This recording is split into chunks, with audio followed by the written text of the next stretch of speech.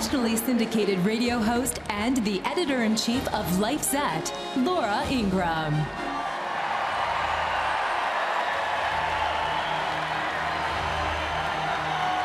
Hi, everybody.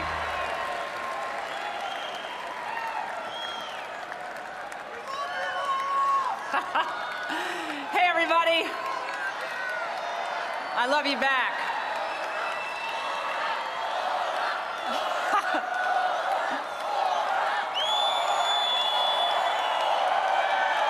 Thank you.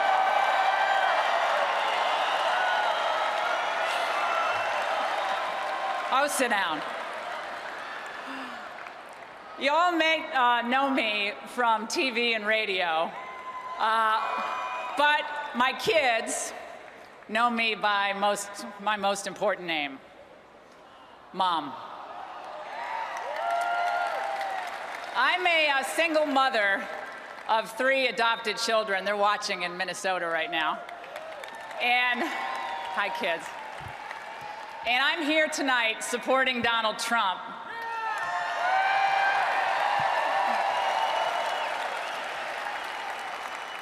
Because, like most Americans, I refuse to leave my kids a country that is worse off than the ones that my parents left me.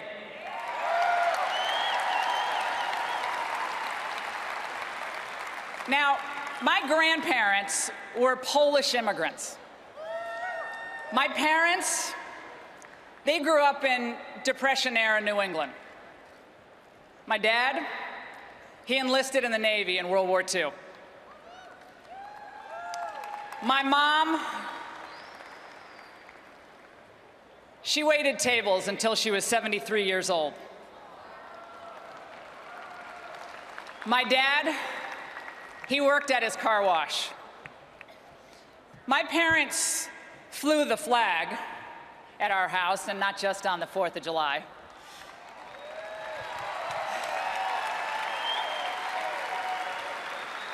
And they scrimped and saved. My mother made my clothes.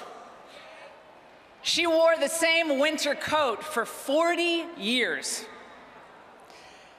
Any extra money in our house went into the bank for our education. And we learned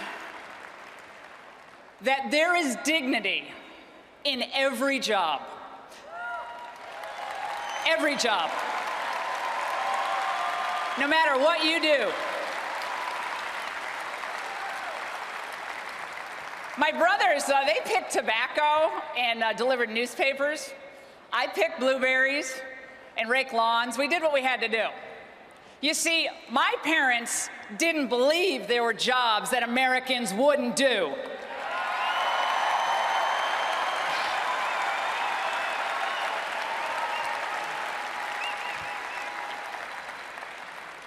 In the early 70s, I was a little kid, and I remember watching the news with my mom at night.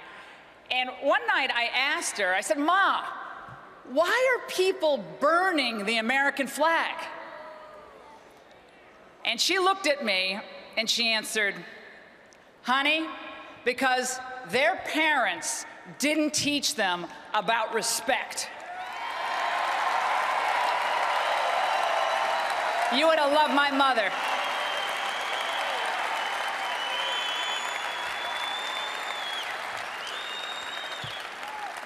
Respect. Respect. We see it in decline in America once again. The people don't respect the government. The government doesn't respect the people, not even our veterans. Politicians, they don't respect the Constitution. Many do not respect the life of the infant in the womb or the elderly who languish alone.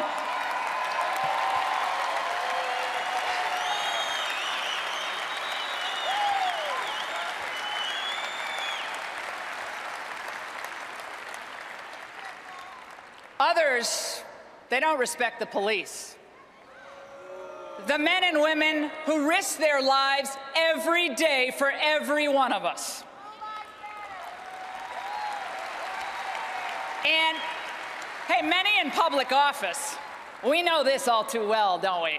Many in public office don't enforce or respect the rule of law.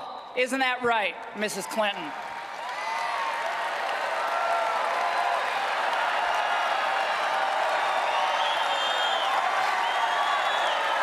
That's right.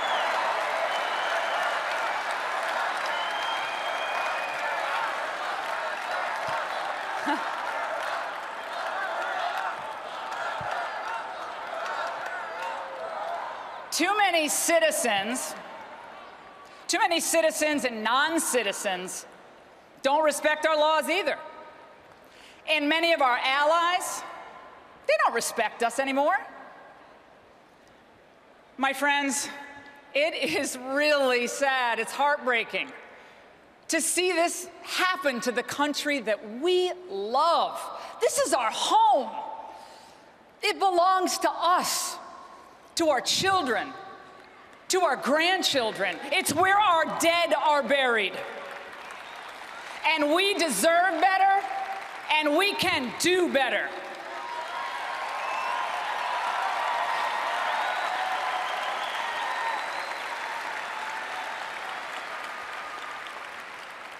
Like us, Donald Trump understands that we have to turn this around.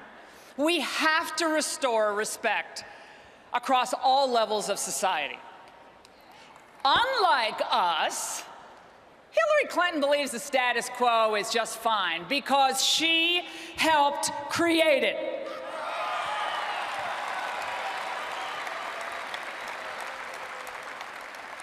Donald Trump knows that a nation without borders isn't a nation at all. But Hillary Clinton, she doesn't believe in borders. Donald Trump knows that a country must put its citizens first, its own people first. Now, what about Hillary Clinton? Hillary Clinton thinks America is just another nation and a global order.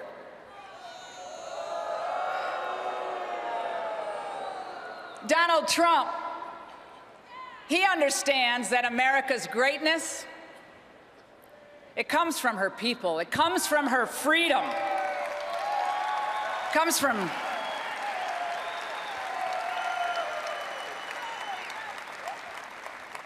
Hillary Clinton.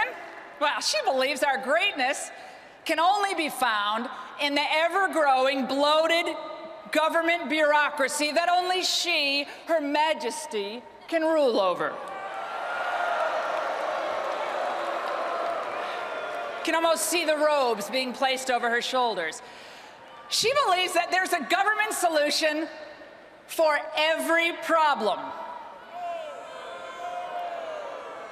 No, Hillary, you're the problem.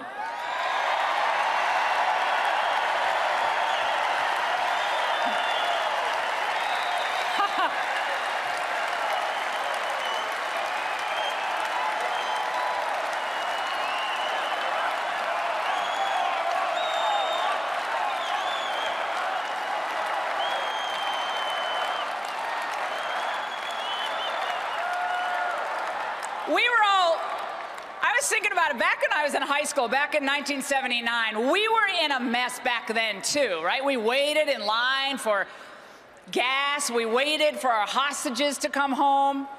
We waited for someone to convince us that the long national nightmare would soon be over. And then Ronald Reagan rode in just in time to restore our national confidence.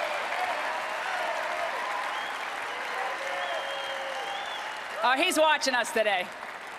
He's watching. He rode in to restore our national confidence, restore our economy, and our military. Today, many of our people wait for jobs. We wait for a strategy, any strategy to keep us safe. And our veterans, they die waiting for decent care.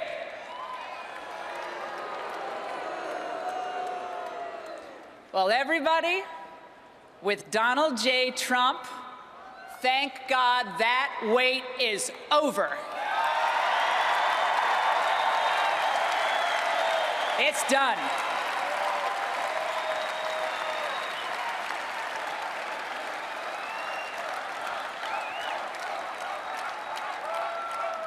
Now, Donald Trump has pledged to work tirelessly to get our country back on track.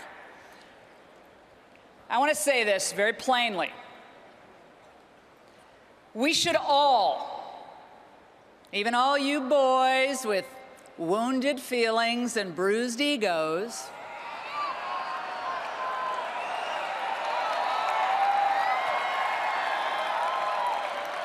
and we love you, but you must honor your pledge to support Donald Trump now. Tonight.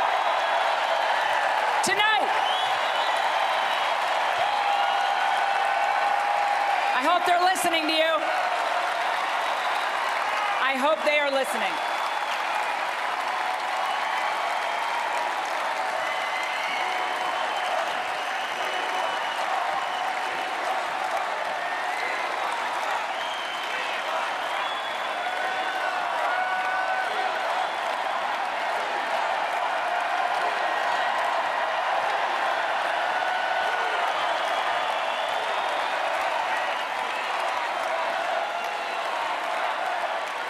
My friends, this is the most important election since 1980. I worked for Ronald Reagan, and I remember before he came along, we had, things were bad. But today, we have stagnating wages, we have skyrocketing healthcare costs, doubling of the debt, the threat of ISIS, the rise of China. And the Democrats' answer to all that is to nominate the woman who helped orchestrate America's decline. Now think about it. That has to be some cruel joke, like skinny jeans on men or man buns or something like that. That's a bad joke. Now, I don't want to sit around and tell my kids stories someday about how great America used to be. Do you?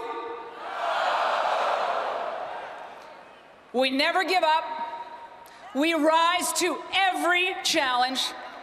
We fight and we win. We're Americans.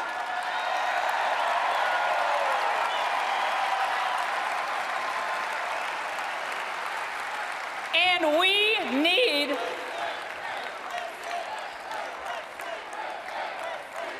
America, we need a president who believes in the Constitution and who will fight for us, not against us, treat us like an ally, not an enemy, fight alongside with us. We are not the enemy, we're the people. We're not your servants. You're ours. And to all my friends, they're way up there in the press. I see you. Hello. Hello. To all my friends up there in the press. You all know why in your heart Donald Trump won the Republican nomination. You know it. You know why he won it? Because he dared to call out the phonies, the frauds, and the corruption that has gone unexposed and uncovered for too long. Too long. Do your job.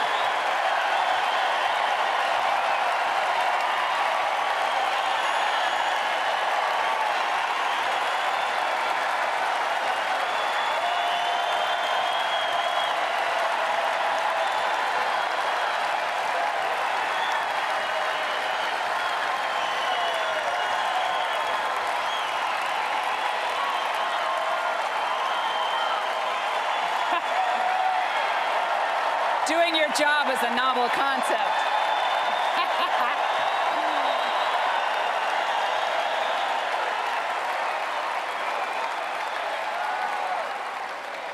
And by the way, people on another cable network were talking about how there was no energy in the room last night. Why don't you sit here with the people? What a joke. America is on to you. Donald Trump respects us enough to tell us the hard truths about what has happened to our country on issues like immigration, trade, our diminished status around the world, even in the face of unfair criticism and sheer hatred. They had their chance. Now it's our chance.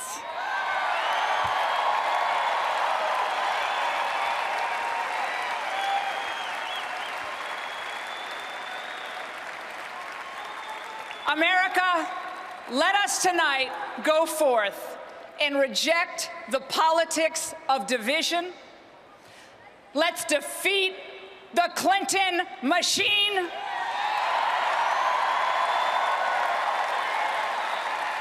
Let's send the consultants, the pollsters, and the lobbyists packing.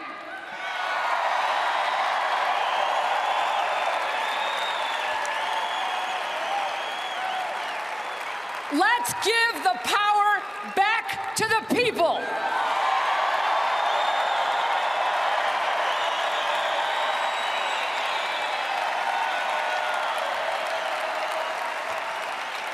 And let's elect Donald Trump, President of the United States. God bless you and God